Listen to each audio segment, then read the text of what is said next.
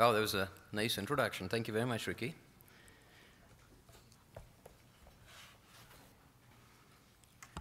So, good morning, everyone, and thanks for giving me the chance to come talk to you today. When Peggy LaSuere, our board chair, told me about this event and asked me if I'd like to participate, I was excited to sign up. And so I'm very pleased to be here today, and Ricky's done a bit of an introduction already, but yes, I've spent about 25 years in food and drug, and started with a manufacturer, then worked with a distributor, and then worked with retail the last several years, Save-On Foods, Sobeys, and Rexall as well, and then joined Calgary Co-op last November. So relatively new, loving Calgary and the people here, and it's been a lot of fun. It's interesting for me to be here today because I've sort of sat on different ends of the table, having started with the manufacturer, as Ricky said, then worked with the distributor as well as a retailer.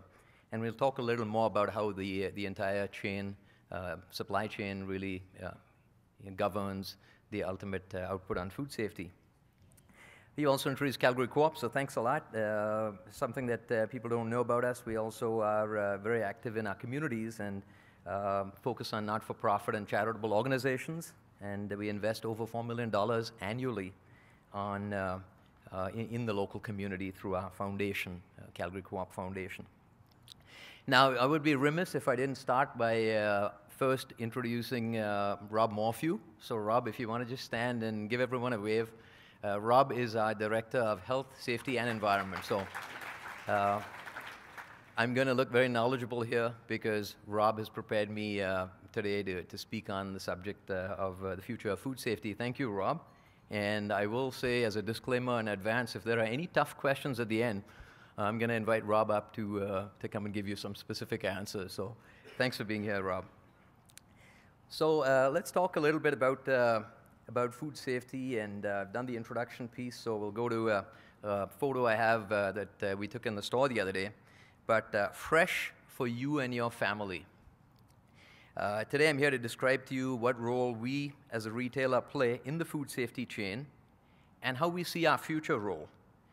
Growers and manufacturers have their respective roles in keeping our food safe in the earlier stages of getting it to consumers. But it all means nothing if the last group to touch the product doesn't have a solid program to ensure that the initiatives, processes, and quality that is already in the food can't be sustained due to a poor program. Food safety is about an integrated partnership with all parties taking responsibility for it. When I talk about a retailer perspective on food safety, one might think that it's really simple. We order from suppliers, we display the product, and it sells to our consumers.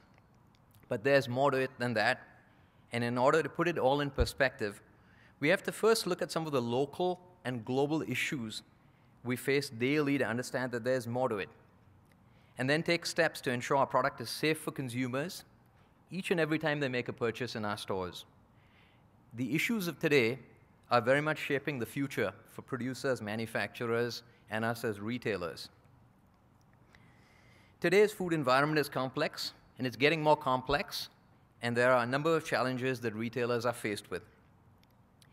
Each one of these issues already puts tremendous pressure on the retailer in meeting the needs of today's consumer, a consumer who is more aware and conscious of the food that they're putting on the table for their families, a customer who is more willing to speak up about concerns they have with the food they purchased. So some of the issues today are weather, storms and weather-related issues which create challenges for product quality as well as for transportation. Supply and demand swings. And then recalls. We have voluntary recalls due to product quality, and then we have mandatory recalls due to undeclared ingredients, allergens, E. coli, listeria, salmonella, or other pathogens that affect the quality of the product. And, as I said earlier, more and more consumers are turning to products that are gluten-free or non-GMO products for healthier eating. And they're talking about it more. They're freer with their conversations in social media, etc. In the future, the global economy and fast-changing world will create additional challenges for the retailer to keep our food safe. For example, logistics from field to customer, and the stability of trading partners and their ability to move products freely across borders. Pricing. Today, prices are relatively low in our food stores, but where will they be in 6 months, 2 years, and 5 years? Fuel costs, for example, impact retail costs. So, what about weather? Drought and flood and hail and other environmental factors? Global warming has had an impact on these weather phenomena. If you look at California over the last few years, they've had significant drought, and that impacts our costs and our supply. Consumers today expect quality food for the prices they're paying. As they become more educated on healthy eating, these same consumers have higher expectations for what they're paying, and the quality control is one of their concerns as well. Cleaning and sanitation practices will continue to be a concern, and confidence in brands and products decreases with each round of Listeria, E. coli, and recalls. Do we need stronger chemicals to clean and address bacteria that could become more resistant to the current chemicals we're using? And will our consumers be okay with that? Which group will take the lead and introduce must-meet standards? Will it be the government? Will they have the desire to focus and force increasingly stricter and higher standards? Or will it be us as an industry developing self-policing? Which one is more effective? And which one is more cost-efficient for us? The availability of product from new sources and the ability of those sources to meet demand and growth. Another key factor. Population growth in some of our key importing regions removes land from cultivation and from production. Are we able to meet tomorrow's needs with today's supply? Probably not. Processing of product and the quality of that product. Consumers are conscious and very aware of tainted product today, more so than ever before. We can only expect further increases in their knowledge and awareness in the future. And labor shortages. As workers are shying away from our traditional farming and retail jobs in favor of higher paying jobs. We face this all the time in retail. It's not quite as glamorous, and there's a lot of people don't want to work there, and if they are, they don't want to stick around very long. So, training of labor and the skills they need to do the job effectively, efficiently, and to standards is key, and we're doing it in an environment where we're seeing people not necessarily wanting to stick around in that workforce. Training takes resources, and many companies would sooner put that into production. So that's another challenge, to stay the course and continue with training. And the connected consumer is more willing to share their stories with the public before the facts are validated by a company or credible source. Incorrect or unsubstantiated information on product quality or concerns can create public hysteria and confusion. So what's the big deal? What do we as retailers have to do? Well, very few people think about the challenges retailers have in supplying consumers. Again, product just shows up on our shelves. Presumably, we placed an order with the supplier and then just fill the shelf. When we think about everything I've listed on those first couple of slides, each one of those can have a significant impact on the ability of us as retailers to provide fresh, safe quality food to our consumers. Food safety is tied to all of the challenges suppliers, shippers, and retailers will be faced with currently and in the future. Increased legislation or standards, increased cost. Will consumers pay for this? Or, worse, will companies find ways to get around this? Increased competition to meet consumer needs and changing trends may result in a tendency to cut corners to meet those needs. As labor becomes increasingly hard to attract, what will suppliers and manufacturers do? Farmers, processors, logistics, and finally retailers need to maintain a steadfast approach to meeting the standards set by the government or the industry. The temptation to take shortcuts cannot be tolerated, and shortcuts and poor quality control at all levels need to have zero tolerance. Workers need to be given access to quality training to ensure they can make decisions around substandard conditions or practices they're seeing in the workplace that could affect our food safety and affect the food chain, all the way from farmer to retailer. All parties to the food chain must do their due diligence by conducting regular audits and inspections. I was listening as Doug was chatting about that in the earlier presentation. Food safety is a shared responsibility that starts at the supplier, be it the farmer or the manufacturer, and it only ends after the consumer has sent whatever is left from their purchase to a landfill or composting. Gaps in this system we'll continue to see questions raised by consumers regarding the quality and reliability of their food supply. So we all need to be proactive in our approach, keeping it top of mind in all activities that we undertake to ensure we're maintaining consumer confidence. At the retail level, we have to look at a number of measures to ensure that after the product arrives at our doors, we're doing everything we can to ensure that the freshest, safest quality of food is delivered to the consumer each and every time you shop in our stores.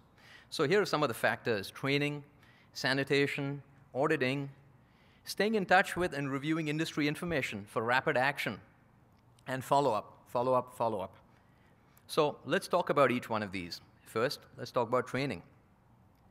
We regularly run in-house training courses for our team members, and these are scheduled. Each year, we schedule training to accommodate over 200 team members in food safety courses. Basic food safety training is also part of our onboarding program when someone joins Calgary Co-op. You don't start your retail career without knowing the basics of food safety. Each fresh commodity team member undergoes regular training on standards and delivery to ensure we can allow consumers to be confident of what they're purchasing in our stores. Training on, for example, sanitation, cleaning schedules, product display and rotation, and temperatures. Consumers are the ultimate judge of the quality of the product they're purchasing from us.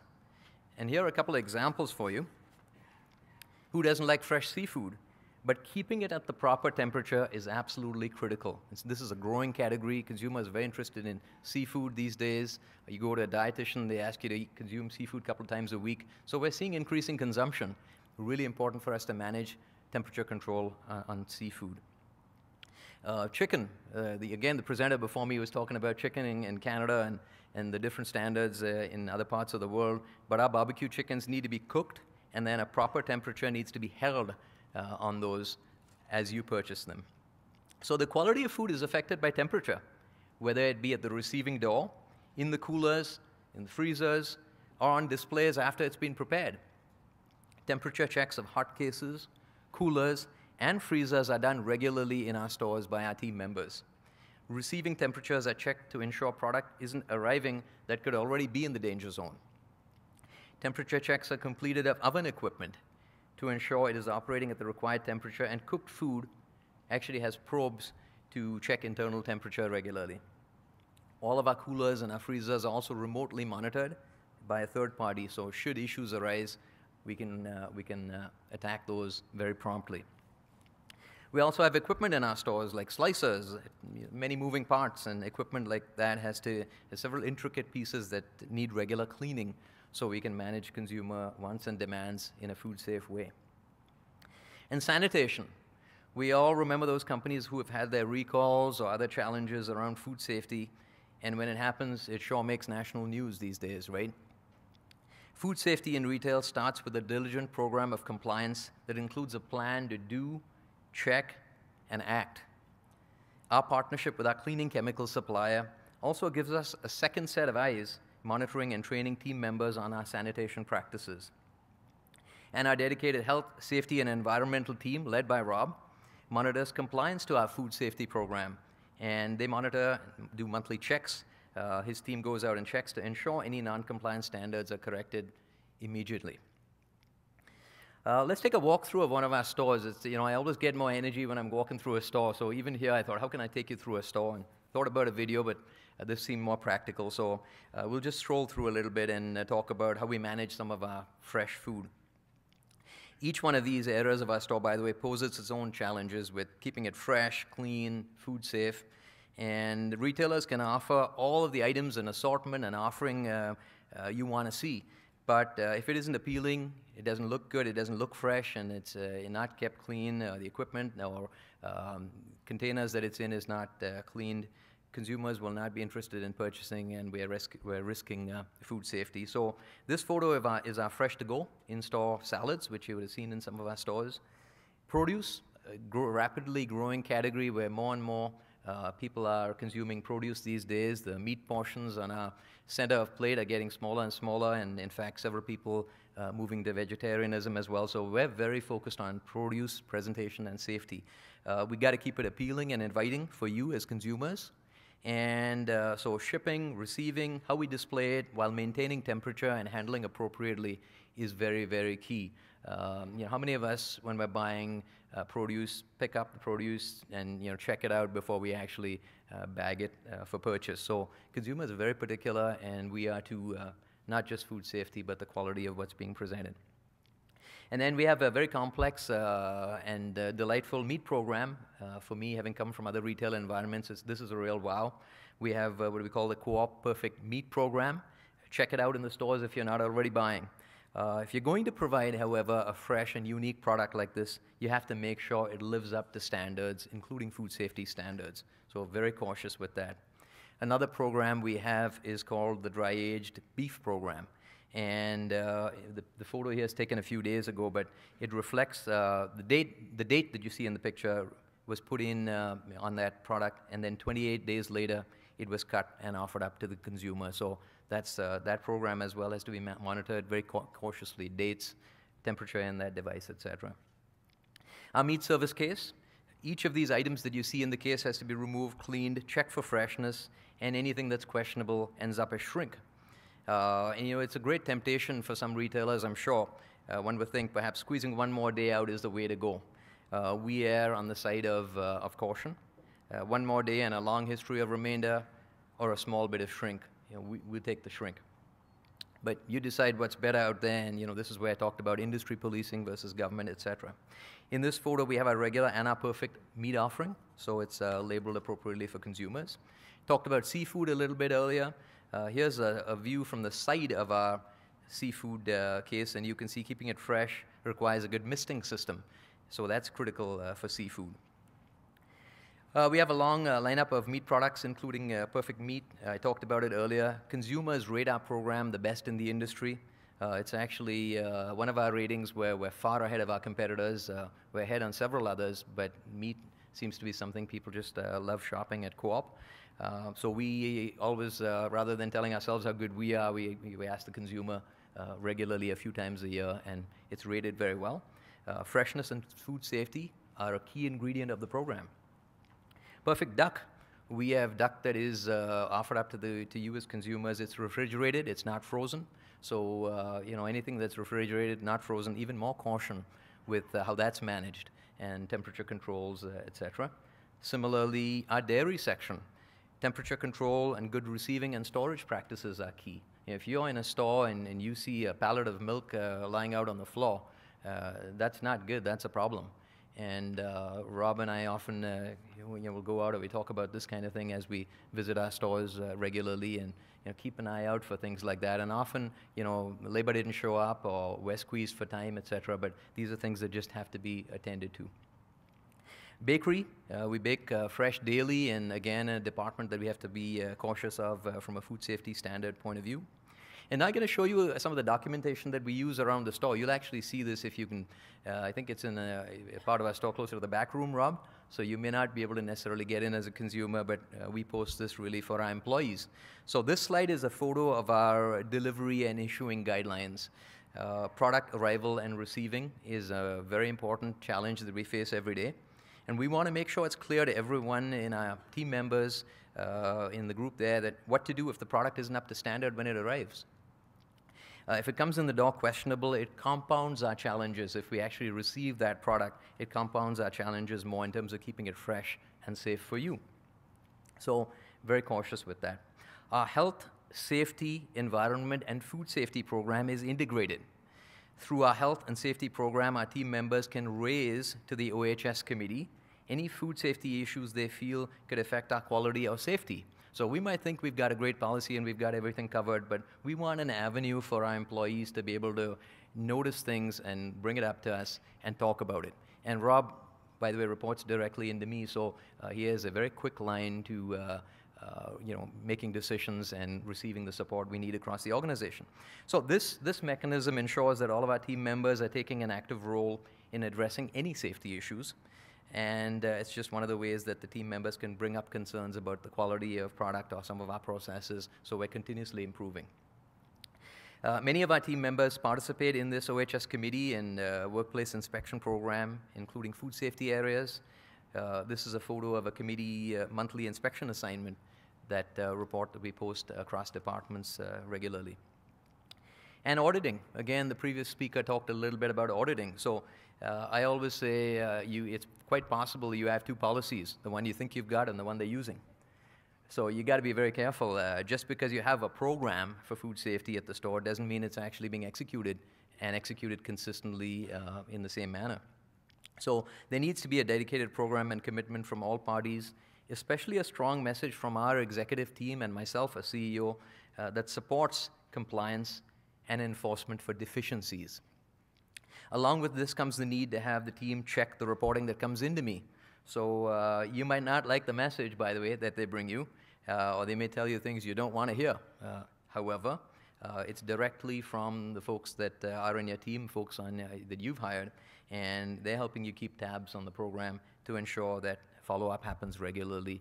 So, as Doug talked about in the previous presentation, you're not just auditing, but you're doing something about it, and with all the support and tools that you need. That's absolutely critical. Keeping up to date. So keeping up to date on trends, issues, and challenges is also important to us. And we must know as soon as possible what is happening locally, in the province, in the country, or globally. And being out of the loop would have some serious challenges for us when everyone else is already responding to the issue. So timely information is critical to food safety, and it always will be. Our HSE team monitors health, safety, food safety, and risk management news items on a regular daily basis. And this is shared with us as an executive and also with other decision makers at different levels of the organization who need to take responsibility and act rapidly. You can't be out of the loop and expect to keep up with what is happening in our industry. It's moving very rapidly. A couple of samples for you. This is an industry newsletter from Train Can. It's very good. It's a resource to keep up to date. And if you're not subscribing to it, you might want to. Here's one from the US, Food Safety News. And these are just two examples of sources of information for you, but you got to assess the situation you're in. There are a lot more sources, by the way, and decide how you want to be able to collect your information. But in this day and age, it's really there's a lot of electronic support that you can get online. So don't just say what we had on that first slide. In the end, keeping our food supply safe and ready for our customer once we get it into the store is a challenge. However, with the right approach, a dedicated and committed team, hiring, training, and regular follow-up by numerous partners to the process, we can keep it safe. And it all starts at the top with me as a CEO or whoever's leading the organization. I need to communicate and conduct myself appropriately so that then we ensure that we have food safety, the best food safety practices happening every day, and we have the program and resources to meet the needs and keep our consumers and Calgary Co-op who are counting on us keep things food safe. So if we're going to display a sign like this one, I always say, live out what you're communicating. If we display a sign like the one in the photo, fresh for you and your family, then we'd better have a strategy and resources to ensure that we meet those needs each and every time. And finally, just a plug for some of the suppliers in the audience. If you're interested in chatting with us about a product that you want to put into Calgary Co-op, be it grocery or fresh, reach out to us. We're interested in hearing from you. Just drop a line to calgarycoop.com/contact_us. We are open for business at Calgary Co-op, and we would really like to engage with you. Thanks a lot.